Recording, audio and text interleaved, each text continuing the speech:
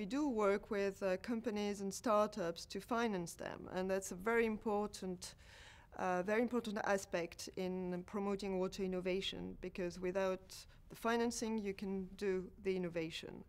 And what is more important as well is to have the full value chain.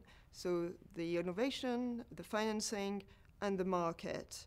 And that's why we're all going to come to Porto in September to the EIP Water conference to discuss how we can reconcile the three aspects to make the water sector successful and innovative.